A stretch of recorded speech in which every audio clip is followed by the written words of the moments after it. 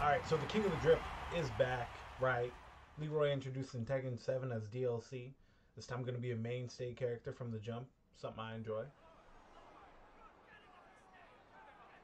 I know he's not dead, but like that's a pretty good statue. And then it's like... Time to take out the trash. Yo, like... Get ready for the next battle. The alligator... Tekken Yo, it even says it right there. It even says it right there. It even says it right there. Let me go back. Grandmaster of Drip. It's just oozing off. 8. New challenger. White, the gold, the black. Wow.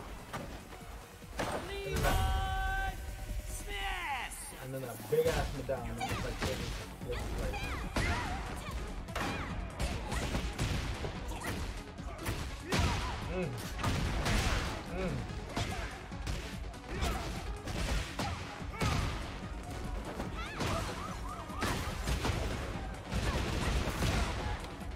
The fists reveal the fighter. Show me what you got. I'm not gonna lie.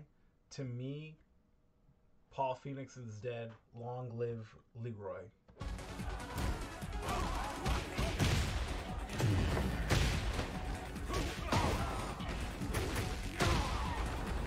Damn.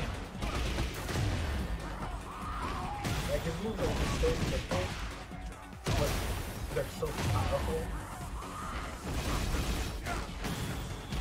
To me, it's like how Paul Phoenix should be. I mean, it's just like, nah, I'm good.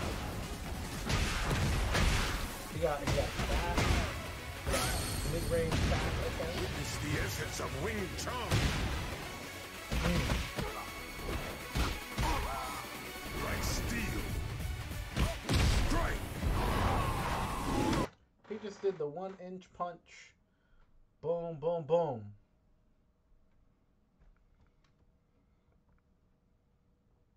Leroy wins. Leroy for the W.